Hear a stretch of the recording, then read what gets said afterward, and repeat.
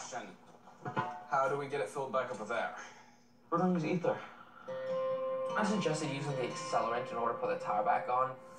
You can actually spray it inside, and then when you ignite it, it will burn up all the oxygen, making the tire almost pop back onto the actual rim itself. Go! Do it. Got it. Let's go down. I personally love Noah's method to get the tires back onto the rims. That is a prime idea. Flip it. Sometimes it seems like if all my brothers just kind of listened to me more, then the world would be a much easier and better place. This is